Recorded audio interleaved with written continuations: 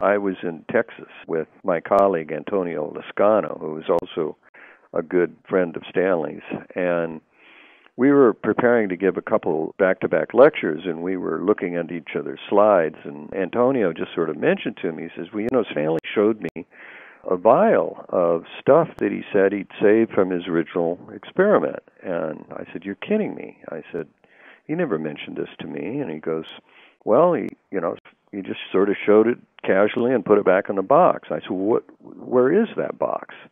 He says, well, I don't know. It was in his office. Well, all of a sudden I realized I'd inherited everything that was in his lab and office. And so when I got back to my lab, we started looking around, and here we found these old cardboard boxes marked 1953, 1954 experiments. And we started opening them, and in that we found extracts from each of the three experiments, including this one that we called the volcanic apparatus. And all of a sudden I realized here we had the original samples in our hands that we could now reinvestigate that experiment using modern analytical methods that Stanley did not have at his disposal at the time.